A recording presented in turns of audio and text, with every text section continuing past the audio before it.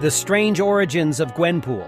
Gwenpool used to live in our world where superheroes and villains were only fictional characters in comic books and movies.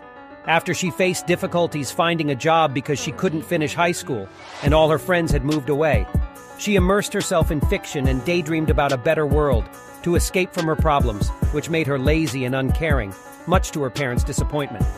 By some unknown reason, Gwen and her brother Teddy ended up in the prime Marvel universe.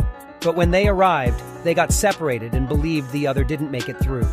Not wanting to be seen as unimportant, Gwen went to a place called Big Ronnie's Custom Battle Spandex and asked for her own unique costume.